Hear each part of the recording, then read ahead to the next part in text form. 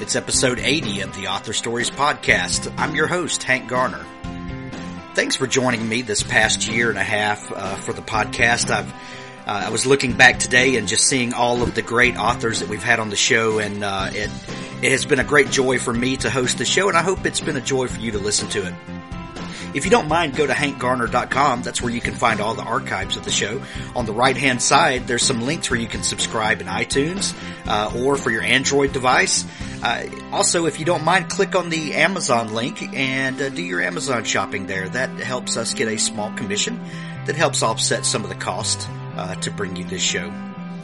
I really do appreciate it. Also, when you're at iTunes, if you don't mind, leave a comment and rate the show. That helps other people find it. We've got a lot more great content coming for you this year. Also, don't forget that the show is on Stitcher Radio and on YouTube. You can find the entire archives of the show on YouTube. Just click over to the playlist and you can listen to them from front to back. Thanks for listening. Now on to our interview with Robert Jackson Bennett.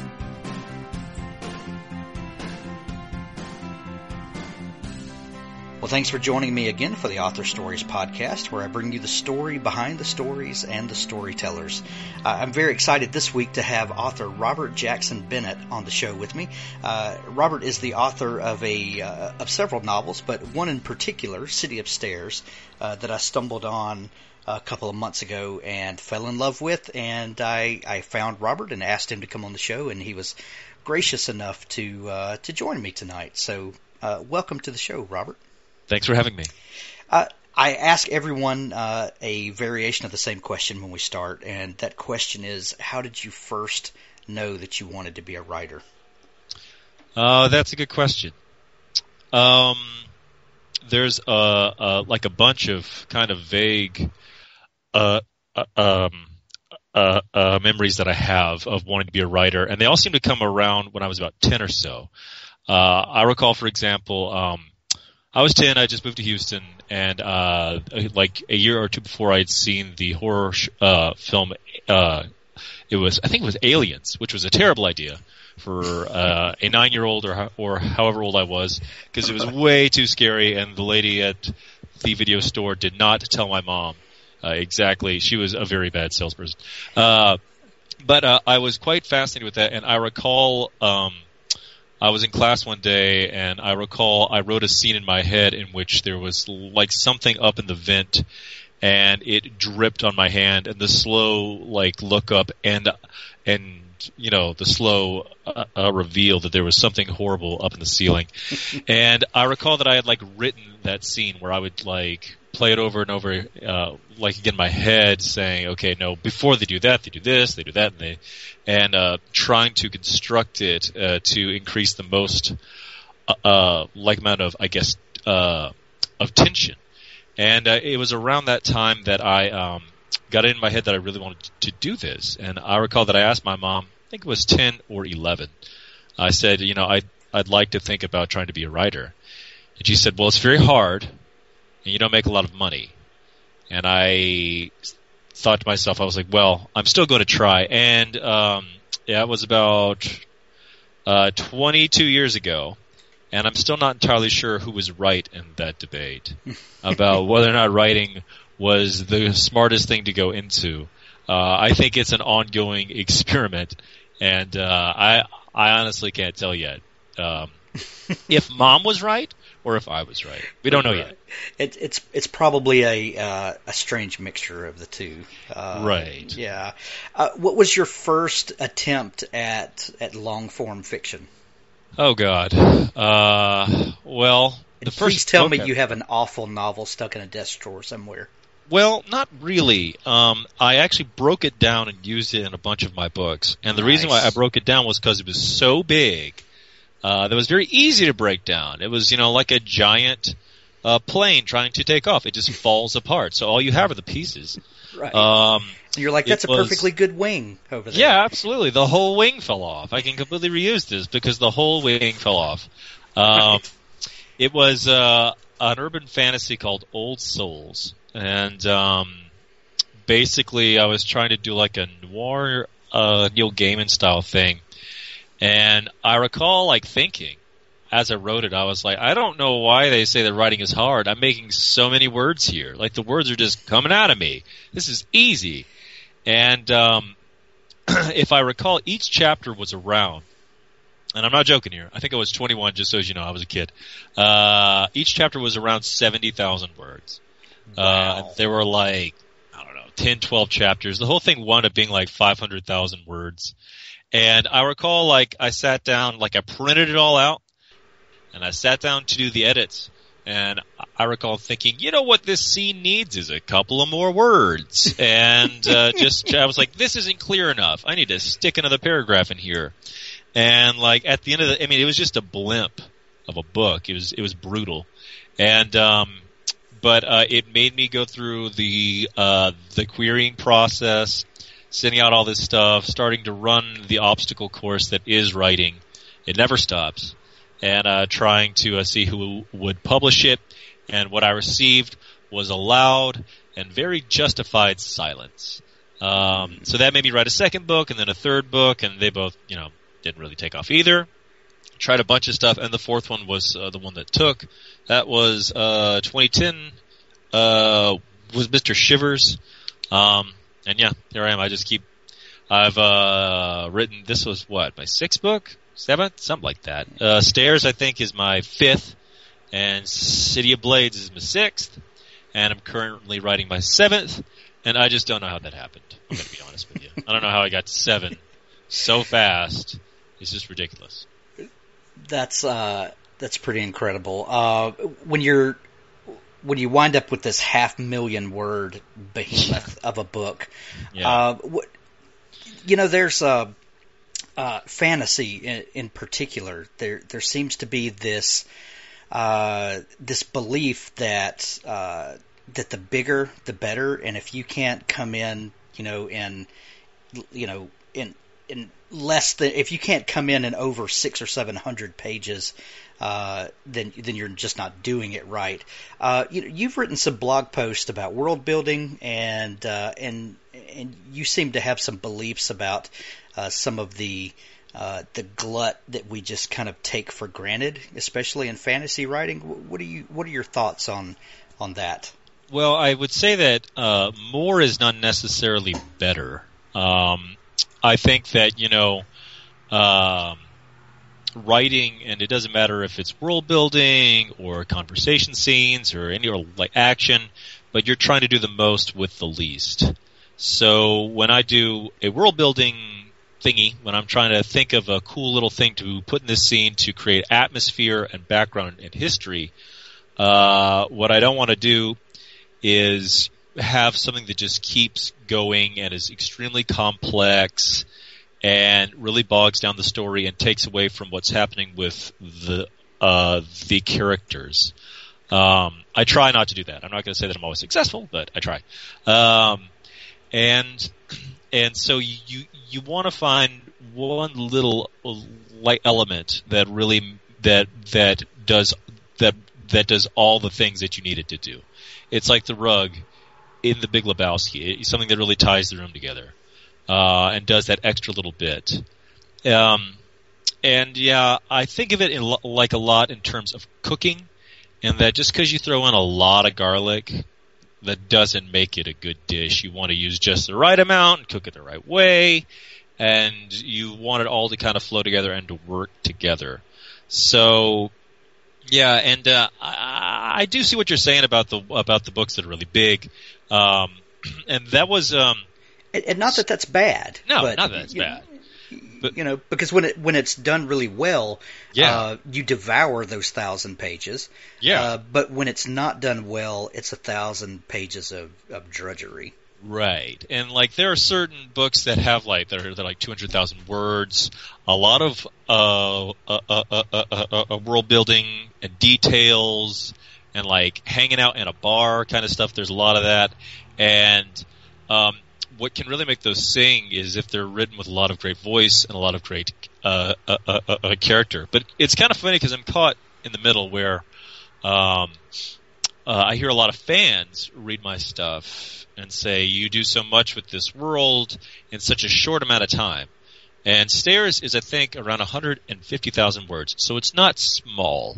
It's not a little quick read, but for the fantasy level, it seems like a quick read. And then, like I wrote Blades, and that was a much larger book, and it came in around 200,000, which is, I think, average for fantasy. Like I was thinking that I wanted to make this feel more like an epic fantasy with fights and battles, and like cliffs and castles and things like that. So like I wrote that, and I was like, this is a little bit more epic, so it can be more epic. And I brought it back to my editor, and he was like, no, I'm not letting a 200,000 word book get past my desk. That is, because this isn't necessary, and you don't need to do all this stuff. And he was completely right. And I carved out about 40,000 words. I cut a book out of my book, and I got it down to like 175 or so. And it's a lot better. And I still look back and I think sometimes there's some more that I could cut. But that really taught me a lot of stuff about trying to work in this realm, trying to work from the world building perspective. Because once I realized what was wrong, it was suddenly very easy to fix it. And I did like a massive edit in 2 weeks, which I don't recommend that anyone try. And like had to rewrite a big part of the plot like entirely for Blades, and it worked. Like all of a sudden I was like, wow, that was nice. And those fixes I think are rare, where you're like, all right, if I just do this one thing and do all this work, then all the problems get fixed. It usually doesn't work out like that. But in this case, I got lucky, and it kind of did. So, that's the thing that I feel that a lot of people forget is having a good editor that's what can make a pretty good book a great book, and a crappy book decent. Yeah, and a really good editor will not leave his or her mark on your book. It'll make it sound more like you. Yeah, which is a rare gift when you find that. Yeah, I've never had one of those that like really wants to kind of drive in and make a mark on my book. I have had some say no to a lot of stuff, but sometimes you got to hear no a lot because a lot of your ideas are bad. Like I've never had one that wants to like write from the back seat. Never had that experience. I'm pretty grateful for that. Yeah, no doubt.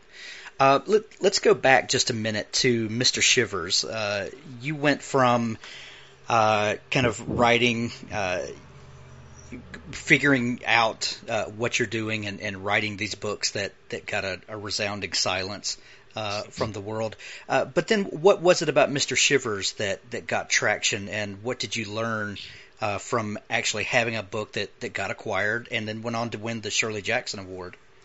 What did I learn? And what made it get bought? I think that Shivers was when I started to try and do, like I said, the most with the least amount of words. And like I wrote that when I was, I think, 22 or 23. And I look back on that book and I'm like, that's the sort of book that a 22 or 23-year-old would write. In that it's sort of me doing a fantasy impression of Cormac McCarthy, because there's like a phase in which all young white dudes just get all over Cormac McCarthy. And I think it's like the same phase where they want to like grow a beard and start drinking scotch and like, wear plaid a lot. I think it's all bound up in that. It's like, let's listen to some singer-songwriters, And so there's a lot of Joni Mitchell during this. Maybe some Guy Clark possibly, but so it was me doing that, and it's extremely sparse prose, and that was when I realized that sometimes you can do a lot by not saying all that much. And like I'd written some stuff that I thought was lighter and more fun, but it kept getting dark and weird and kind of sad. And that was when I realized that even though I like being funny and making jokes, like when I have a lot of space to play around in, I can't keep it 100% happy and jokey. I can't keep it light. At some point in time, I'm going to be like, wow, death. That's not going to be fun. So, and that was really what that book was about. It was about death and life and a bunch of other stuff. Just runs the gamut. And it was and what was actually kind of funny is that it was built like I wrote it to be built like a fantasy book, in that there is a troop of travelers and adventurers who set out on a quest and go into a strange land to fight something evil. Except it was, hobos in the Midwest, in the Hoovervilles, as they travel through a land that's been changed by drought. And having to go through, these warped people, this sort of like weird underground societies of the homeless, of those trying to find work. And that was actually the most fun part, is like them as they have to travel through all these places. But so is it kind of like Neil Gaiman meets the Dust Bowl? Yeah, you could put that. Like I heard, like Stephen King meets Steinbeck. Yeah. Which sure, I'll take it. Yeah, I'll take that one. Yeah. But I think what bought it was that I really got a handle on voice pretty well. Where on the first page, the voice I think really sings. It's now looking back at it, I'm like, I was kind of overdoing it with some of this stuff, but it got me bought. And at the time, they were looking at horror trying to come back. This was like 2008, 2009. Oh, wait, no. Like it got bought right before the bottom fell out of the economy, so it must have gotten bought in like in early 2008 or late 2007. I can't remember. But and so that kind of sucked that I had written a book about the Great Depression, and we were all like, "Are we about to have another Great Depression?" And I was like, the last thing people are going to want to read about is about a bunch of dudes like in the Great Depression, starving and killing each other out in the desert. But at that period, there was a lot of talk and a lot of chatter that's saying that horror is going to come back. It's going to be a thing. And as most horror writers will confess, John Horner Jacobs and Chuck Wendig, I think that they'll agree that, yeah, that's not what's going to happen. That's not what happened. And the thing that seems to have survived the most is zombies, which, like an actual zombie, just refuses to die and go away. So it was like it was the light, fun stuff that stuck around, like the real horror, which no one really seemed to ever define. Like, is it gore? Is it supernatural stuff? Is it modern? What is it? People haven't really, I think, found out what that is. And also, like, I had never really thought of myself as a horror writer. I thought that I was going to be a fantasy writer, and so what happened was, like, the book came out. And right after that, borders closed. The horror genre never really took off. And, like, it did well, but it didn't do, phenomenally well. And that was something that I learned, too, was that the book got hyped a lot, and they did a really big push on it. And the problem with hype is that you cannot believe it. Like, it's for the readers to believe. But you, the writer, probably should take all this with a grain of salt. They're not going to say that you suck or to temper your like expectations. Like, they're not going to say, let's be reasonable here. This might just do okay. Like, they're all salespeople, and they all have to kind of believe the things that they're saying. So that was something that I learned too, which was that I believed when that book came out. I was like, well, I'm going to be set for life, and like, let me check my watch here, 2 days. And no, that didn't happen. And I think that in that period there was also a lot of talk about cross genre and the multi genre and the genre bending and yada yada yada. That was all in that same time with the horror talk. Like there was also a lot of stuff about how ebooks and the internet is going to change things, and it's going to make these niche genres that are going to sell really well, and that just really kind of hasn't happened. I think that it was a weird period where reading and publishing and the literary world was trying to figure itself out and trying a bunch of new things, and I was one of those new things, and it just kind of really didn't happen. So I kind of wandered around for a few years and wrote a bunch of different genres. Some were kind of successful, some were not successful. And it really wasn't until City of Stairs when suddenly, like, a lot of reviewers and critics that, like, knew me and had heard of me but had never read me or made time for me suddenly sat down and were like, I'm going to read this book. And I think it was because it was kind of to me, it's like straight fantasy because there's gods and stuff and magic, but to some people they were like, well, it does have guns in it, and therefore it's not fantasy. And I was like, what? It's got foreign names and stuff. I mean, it's obviously fantasy. But I think it was just enough of that style of fantasy that a lot of people suddenly were like, let's give it a whirl. It's fantasy. It's got this label on it that I like. And they read it, and they liked what they read, I think. Most of them did. Some of them did, at least. And now here I am. And yeah, like it was crazy because I had written it to be a standalone. I didn't really write it to, have anything else after it. It kind of ends on sort of an inconclusive point, but then like most of my books do. Like I don't think that all of my books are like, and so they lived happily ever after, they got married and had babies. There's always like, there's always questions. But then like I met a friend and he was like, you did a good job of setting up that sequel. And I was like, I'm not writing a sequel. And he was like, really? Because, I mean, you kind of set it up about there's all this work to do. And I was like, yeah, I don't actually want to show the work. Right. I mean, like, that would be really hard. I don't want to do that. And he was like, well, all right, well, you should think about it. And I was like, I'm not thinking about it. I mean, like, that sounds like a big pain in the ass. And then it came time for me to propose the second book after Stairs, and I had this completely, like, other idea. And, like a lot of people were like, all right, you did a lot of work making this world and doing all this cool stuff. Why don't you just, like, keep going? And I, like, had to struggle with it for a while to find a story that I liked and one that I thought would work. And I went with it. It seemed to work. It gave me ideas for a third. And now I actually think that, looking back on it, it looks like I meant to do this, but I absolutely didn't mean to do this. This is like when your house, like, you, like, add on to a house. And from your perspective, sometimes you're like, yeah, I can see all this plastering and the plumbing doesn't work for these reasons, and it's all because this wasn't intentionally meant to be here. But to someone who, like, sees your house, they're like, wow, this room's great. And you're like, yeah, it did. I was actually going to ask you that question because you wrote a blog post about that interaction with your friend about the sequel to City Upstairs. And in the blog post, you say exactly what you just said, that you're like, well, I had no intention of writing a sequel for that.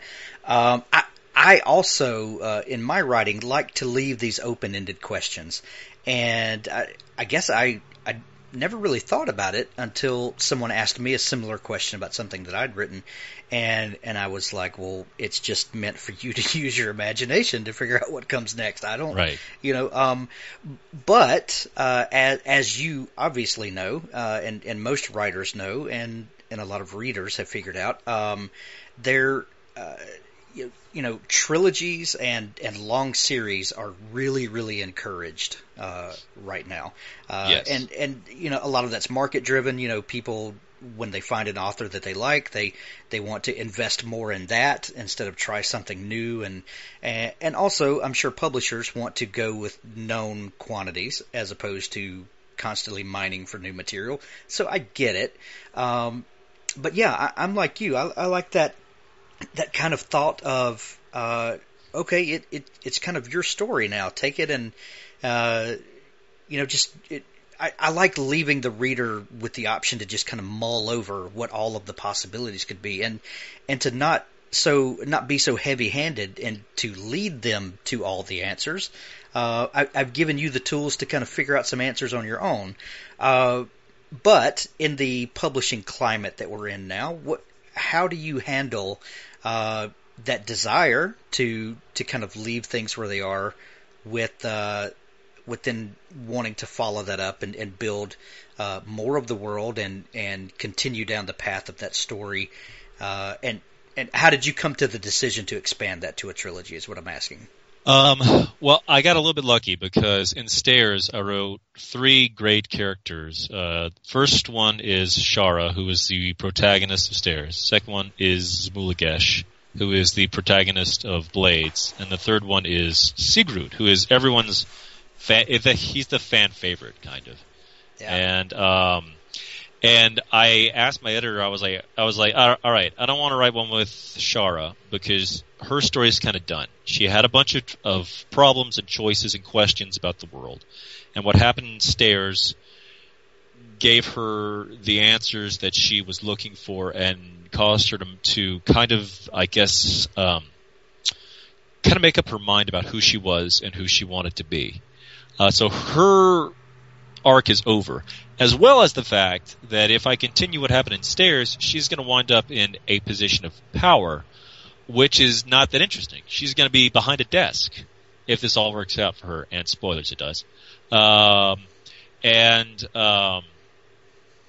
that's not interesting. Like, that's where she was always going to go. She is, someone who's extremely good at the office politics, someone who's, sees the long-range game, and she's also a bit of a puppet master. And so her place was always, would wind up being behind a desk, I think, a bit. And that's where I wanted her to be, and that's where I kind of felt the story wanted her to be, but that's not that interesting to read about. I think that people still want to see guns going off and, car chases and things like that. And so, like a lot of people were like, well, why don't you write a story about Sigrid? And I was like, well, I don't know. Because for one thing, Sigrid is a bit of the Ron Swanson of Stairs. In that, he's good in small doses. And he's sort of a larger-than-life character who obviously doesn't totally mesh with this world. And that, there's no Ron Swanson out kind of walking around with a bunch of gold out in the woods, drinking corn hooch and thinking about, America or whatever. And if we were to learn more about him at that stage of just him being himself, being the super ultra cool tough guy, that would actually kind of make him less cool, because the more that you know about something, the less cool it gets. And Sigurd was not at that stage yet where I wanted to try and see his next actions. Because at the end of Stairs, he's still super ultra badass guy, and he's still in the same boat as Shara, in that he's about to go home, excuse me, and be in a place of power. And I was like, I don't really want it to be Sigurd, because he's about to do this thing in this world, and you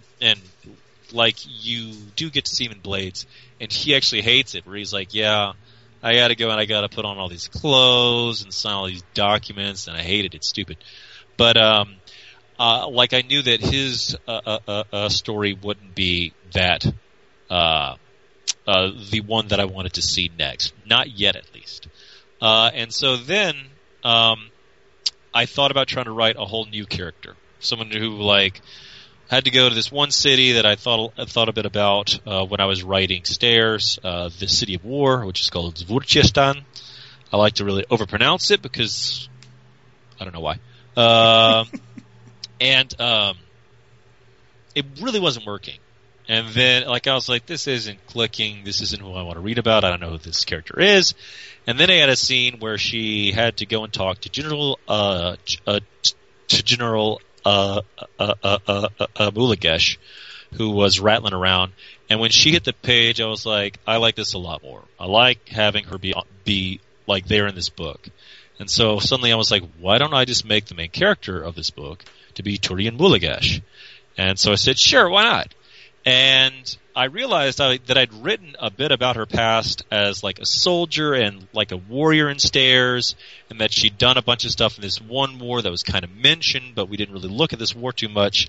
And then I started to think about sort of the broad range questions about the world of Stairs, where at the end of Stairs, Shara makes a choice to sort of change the world. That sounds so bad. To change how things are done, and try and shift her nation's moods and attitudes. And previous to this, her nation's moods and attitudes were very warlike. And so it made sense to look in the second book at the history of her, at her nation's history of war, and how the old warriors would react to what she's doing, and seeing if these people really wanted to change, and to see if these changes would stick, to see if the world could actually get more civilized instead of less. And it made sense to look at this from the point of view of Turian Mulagesh because she has these same questions herself. She's been through some shit. She lost an arm.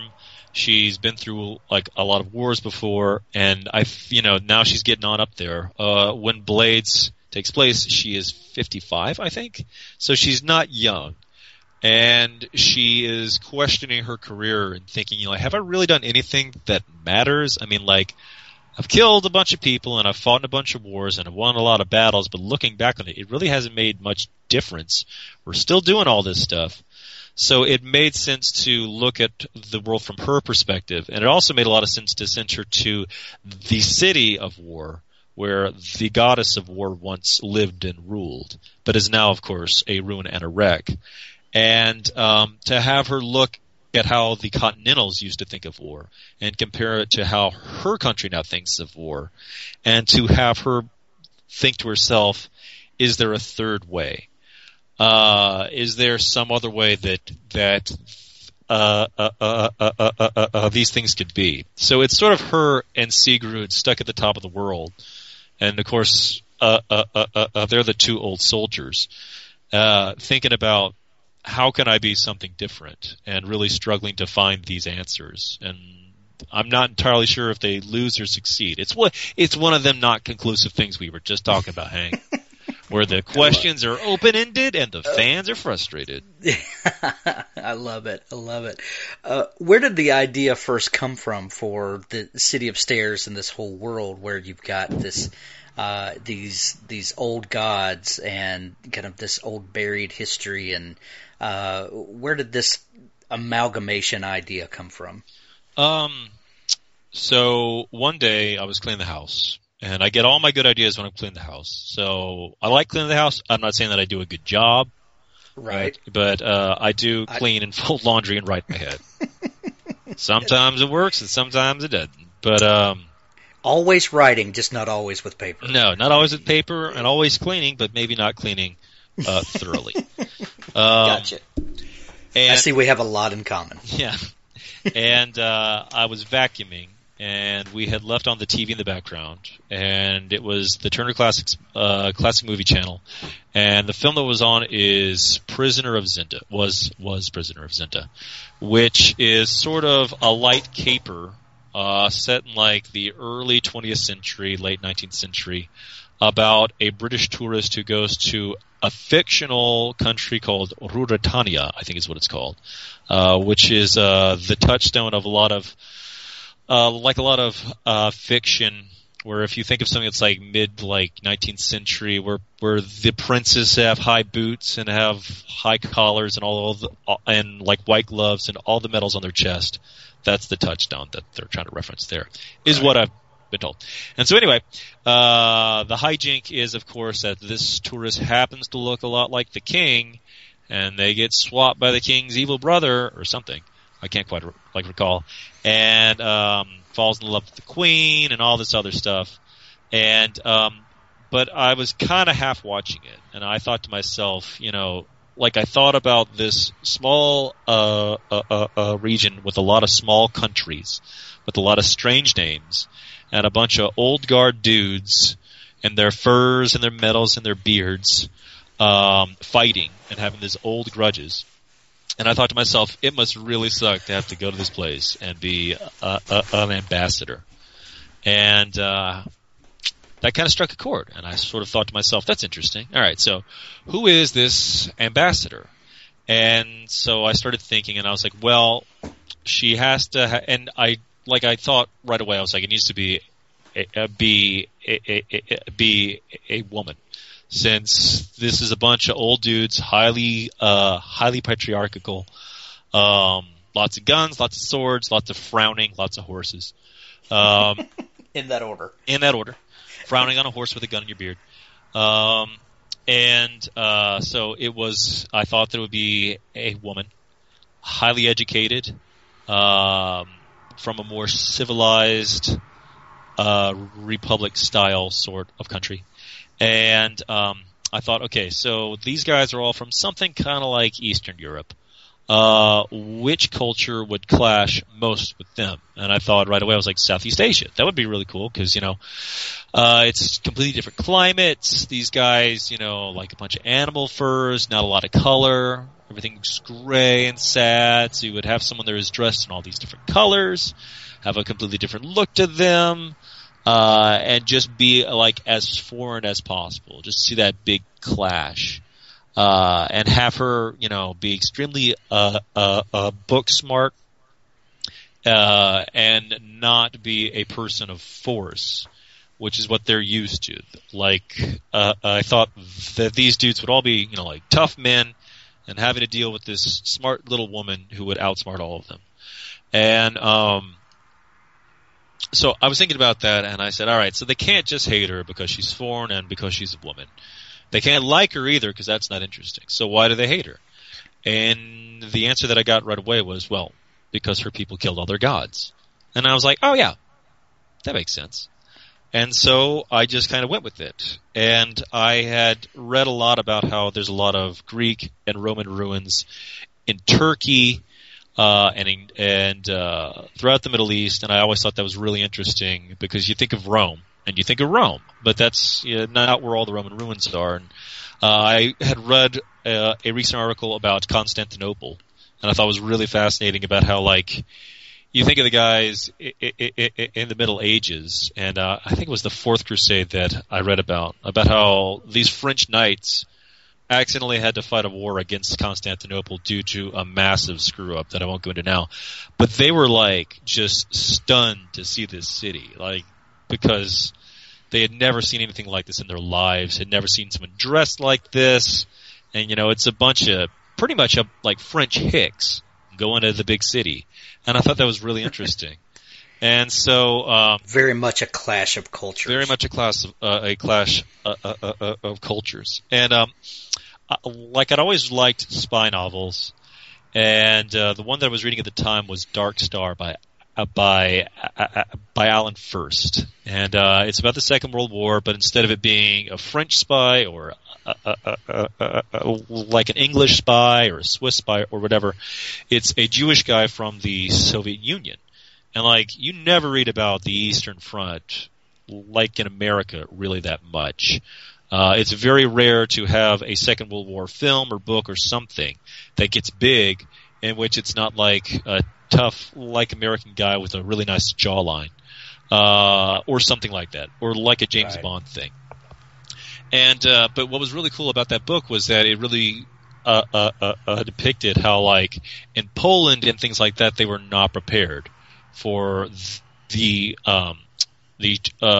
for pretty much the 20th century style of warfare. And he made a point of saying that like a lot of the commanders that he met there looked a lot more like knights than they did like actual captains and generals and the like.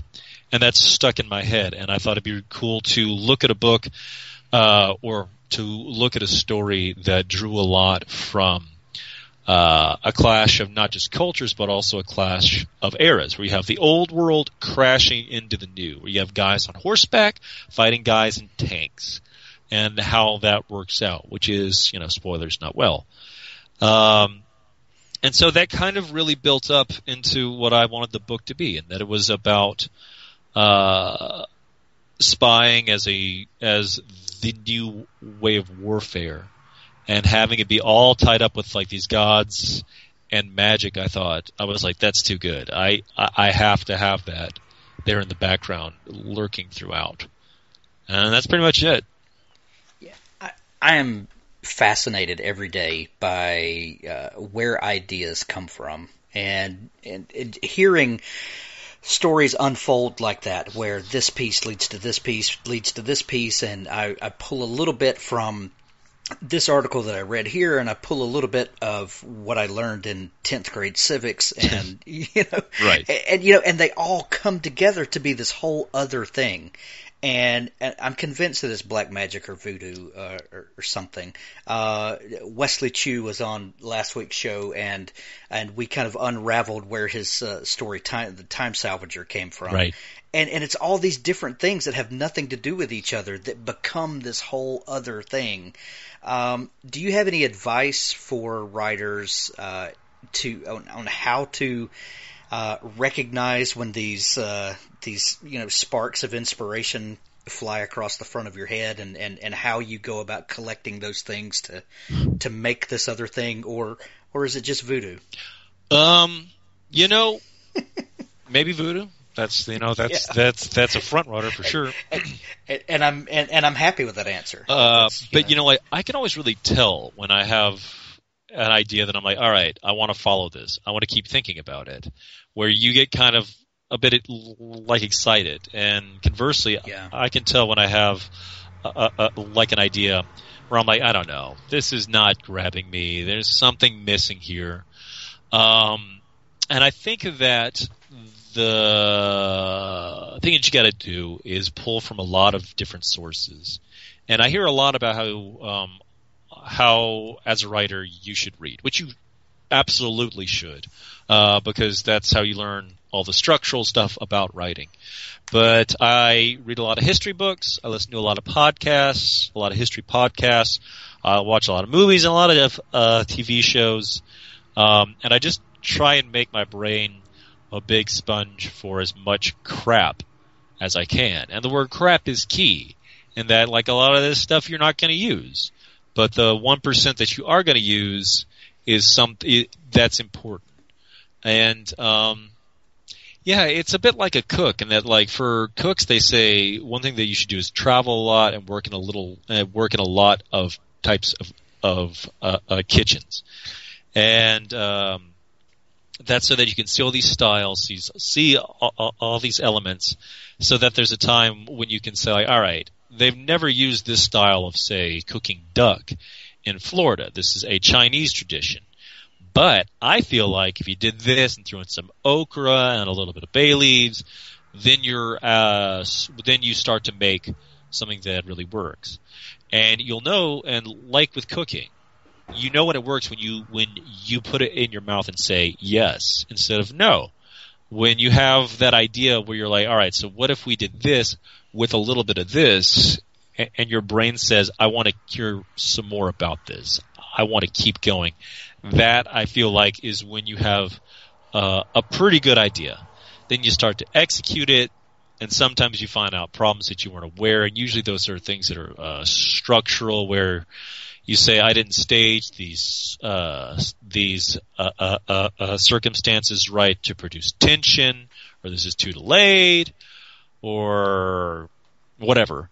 But those can always be figured out. If you have that first good idea and it makes you want to keep thinking about it for a day or two or a month or two, you can probably write about it for 6 to 8 months or however long it takes. And that's usually the sign that you've got something to me. Do you have a daily writing routine? I try and write in the morning because that's when my brain is fresh. If I'm really towards the end of a book, usually the last third, I'll write at night. And I don't know why that is. I guess it's because if you're towards the end of a book, it feels good to write it towards the end of the day. And I guess maybe when I'm in the evening, I'm more contemplative than I am in the morning. And maybe it's because I start drinking at night, and maybe not. But yeah, I mean, I can really write under a lot of different circumstances. There are some people who can't do that, some people who use a routine. And I do that sometimes where I'm like, well, now I got to get a cup of coffee. But someone once said that if you write with a routine, then that routine can be used as a reason not to write. Where you say, I'm not wearing my special writing pants, so I can't write today. And that means that you're not getting any writing done. I think that, if you sit down and start cranking it out, then you're good. And that's all that matters. The routine, don't write when you're sick, don't write on the toilet, but besides that, it doesn't really matter. There's something to be said for taking writing seriously and devoting time, attention, and resources to ensure that you are able to take it seriously. But like you said, there's also the danger of making it too precious. Yeah. Where your, like you said, your circumstances have to be just perfect, and if they're not, then my art can't excel. That's it. Yeah, it's funny to hear that, because there are, I think, certain people that say like, "Well, I have to do this, or my art can't excel," and like hearing that like makes me laugh, because to me, oh yeah, we all know that person. because so to me, like, writing is work. It's something that you do. Some it's things that you have to do. It can be things that you enjoy doing sometimes, but it is something that you still have to do. So it's a bit. Sometimes it could be like the laundry. Sometimes I enjoy folding the laundry, but it's not like I'm going to be like I have to have my routine for laundry, otherwise I can't get the laundry done. Like, that's not going to fly in my household. I can't say like, well, honey, I didn't have my green tea, so I can't do the laundry today. That's not going to work.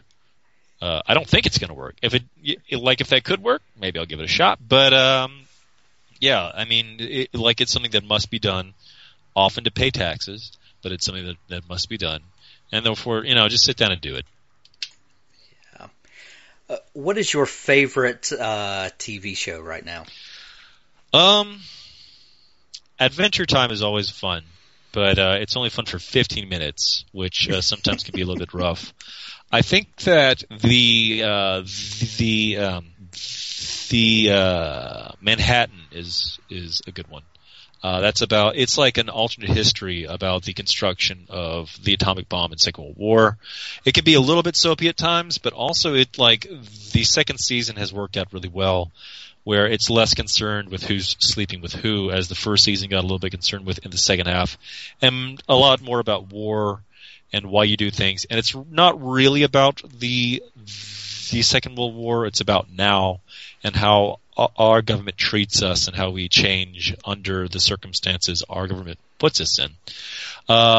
As well as The Americans is, I think, a phenomenal TV show that for some reason is not getting a big amount of eyes, I feel like, but it is structurally perfect, super slow burn, and you want to talk about something that does the most with the least. This is not a talky, chatty show that I can think of. But sometimes there's one line and one sentence where you're like, wow, that's all it took, and this entire scene and that whole character makes sense. I mean, that is a structurally just amazing show. It's very chilly, as a show about the Cold War should be. Yeah. It can be, I have to admit, I hear a lot about stuff on Game of Thrones that I don't watch because I don't have HBO and stuff like The Walking Dead. But the stuff that they do on The Americans is sometimes the grossest, most upsetting things that I've ever seen, because they go about it just so matter-of-factly that sometimes my wife is like, all right, I'm going to leave the room, and you tell me when this is over, and just sum it up for me. And I'm like, all right. So it can sometimes be really audacious, is how I would put it. And I really enjoy it for that reason, as well as many others.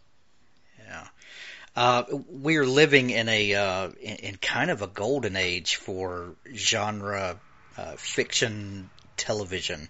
And there's lots of talk of Game of Thrones, like you mentioned, and the new Marvel shows on Netflix. Mm-hmm. And you're not a great fan of the new Jessica Jones that everyone's raving about, are you? Well, I've only watched the first 5 or 6 episodes, and I hear from a lot of critics that the first third of that show is pretty weak. There was a great piece in The New Yorker about how she likes the idea and she liked the last half.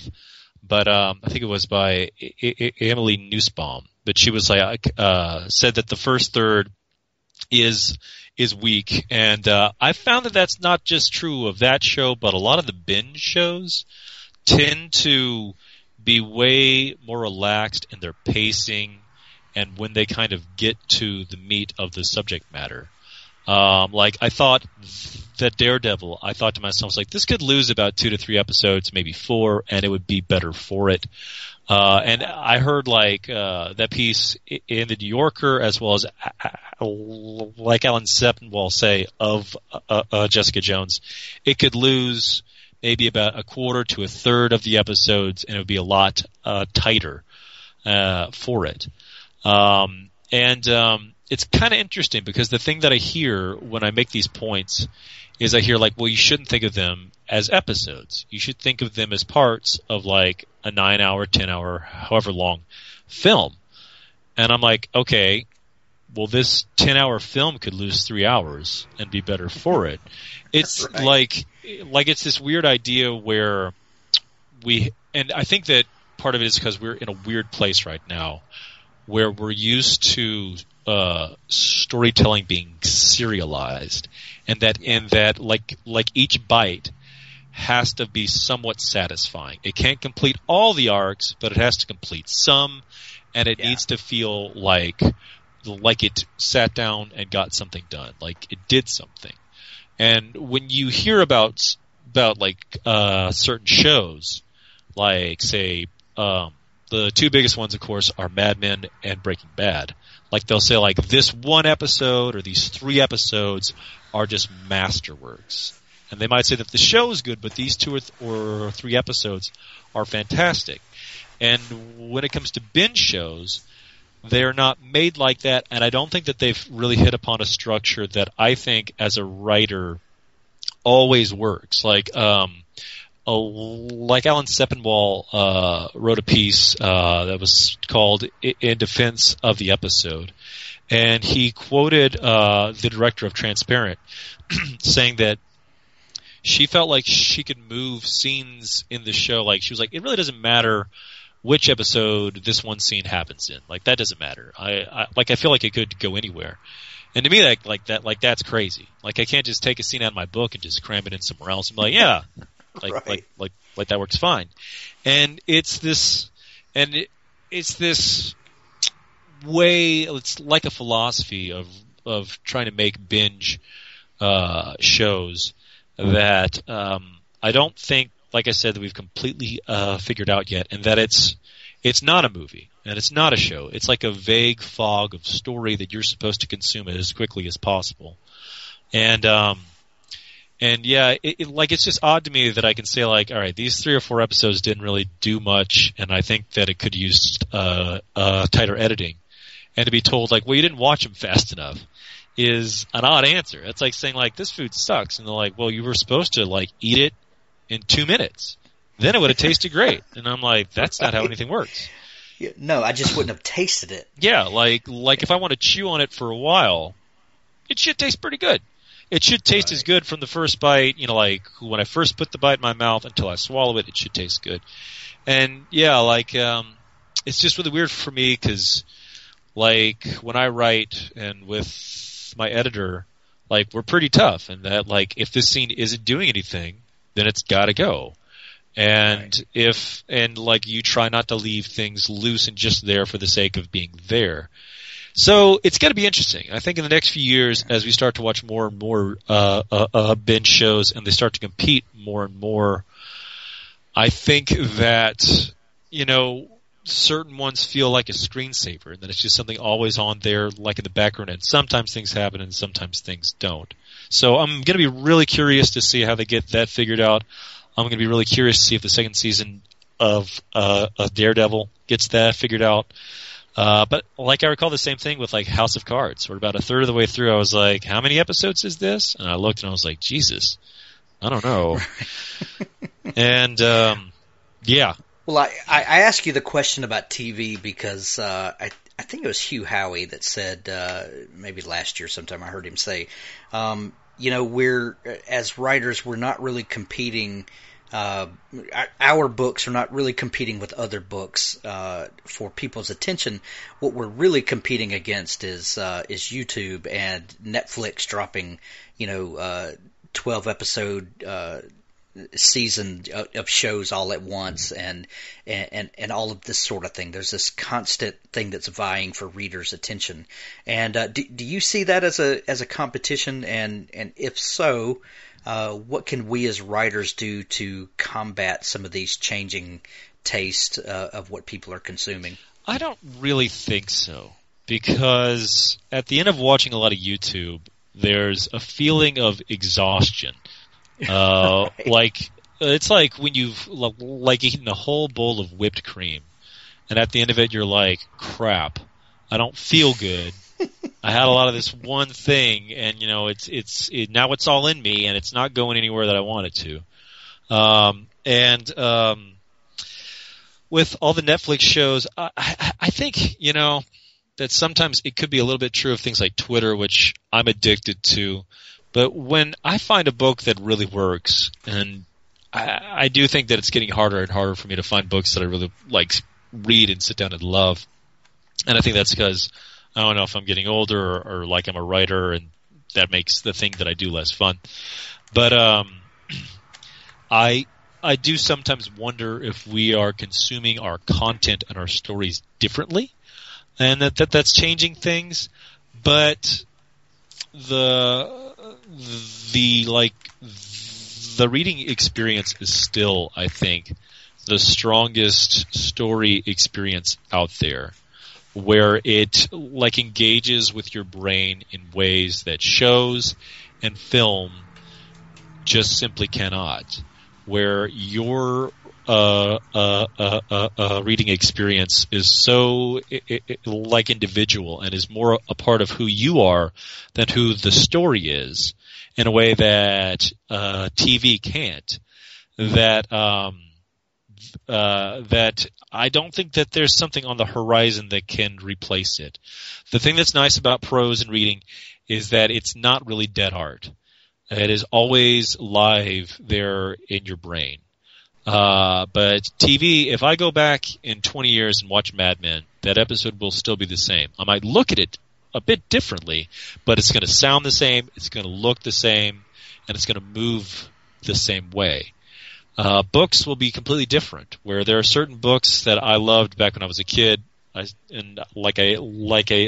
pick it up, and now it's like my brain speaks a different language, and sometimes it works and sometimes it doesn't. And that's, I think, is what makes the reading